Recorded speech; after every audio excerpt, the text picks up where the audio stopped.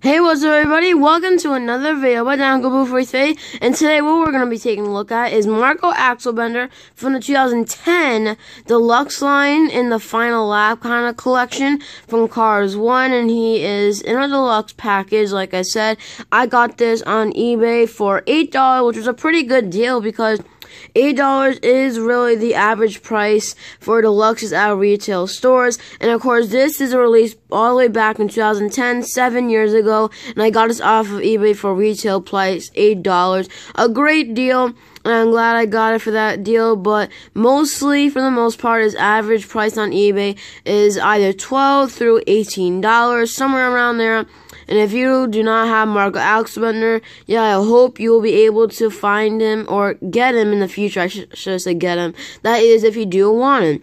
So now let's go and review the package of Marco Axelbender here.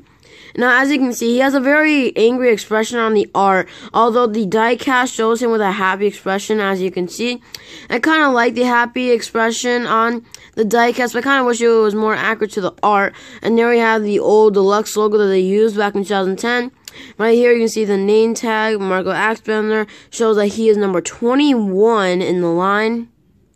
Also, the background art they used in 2010 for all the releases was like a neon street background with some arrows. Kind of reminds me of what would be in a video game.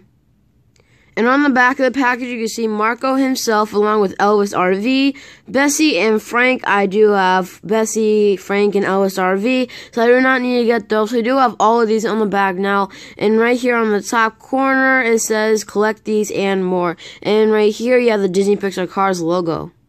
Alright, so I did all the talking with the packages and all that good stuff, so let's just get Marco Axelbender out of the package.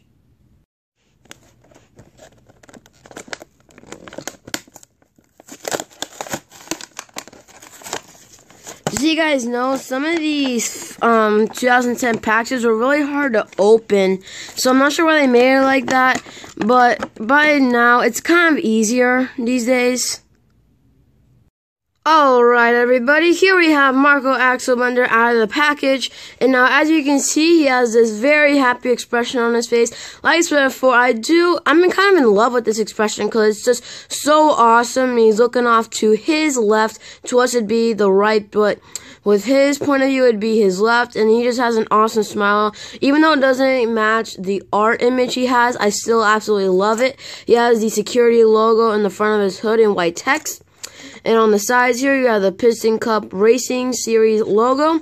We have the security logo again right here. And he has like a white door on each side. But his main colors are white and black. And he has the security logo on the top, on the roof part. But this part is actually in black text when the other ones are white. And then he also has these little railings that most of the SUVs do have. I believe the only one that doesn't is Charlie Cargo. But I do not have him, so I can't compare him to him. He also has these nice gray rims. On the back, you have the security logo. And you also see a license plate.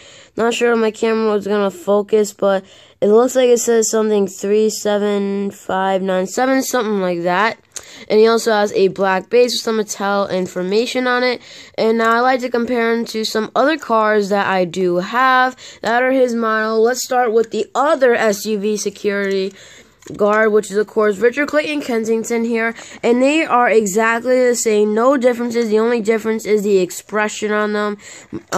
Richard Clayton Kensington has a more angry expression, when Marco's is a lot more happier, so I'll give him a 360, so you can see the comparison between them. Like I said, they are exactly the same, only difference is their expressions. Now hold on, let me see if their license plates are the same. Well, I'm gonna come up here and see if their license plates are the same. Yeah, their license plates are the same, unfortunately. Mattel tends to do that with a lot of their die-cast, which is really unfortunate, but I forgot to mention that he also has these nice yellow tail, like, light thing on the top of his roof as well. And now, just so you guys know, 2010 was his only release. He was only released in 2010 as a deluxe, so he will never be well, he can never be released. I would say he hasn't been re-released. He could be re-released, though. I mean, Mattel had plenty of opportunities. I mean, he could have fit in the Piston Cup Picker Series. I mean, they released Richard in the 2015 Piston Cup Series, so I was kind of surprised that they didn't release Marco. So hopefully we see him get re-released in a future year. But so far as of now, he's only released in 2010, and he appeared at the Los Angeles International Speedway in Cars 1 when Fred was trying to come through, and he was telling him, I forgot why he couldn't come, but he said like he couldn't come or anything, and then Mario started coming, and he still was talking to Fred, telling him he can't come in, and that's really where he appeared. And he did actually have speaking lines in the movie, which is kind of weird. I find it real weird that he had speaking lines in the movie, only got one release, although Richard didn't speak at all in the movie, but he has 2 releases so far. So make sure to tell me in the comment section down below which one out of these 2 is your favorite. Mine is Marco Axelbender here, just because of the expression. I like it a lot more than Richard's. And one other car I like to compare it to is Tormentor's biggest fan from the Mater's Tall Tales short, Tormentor.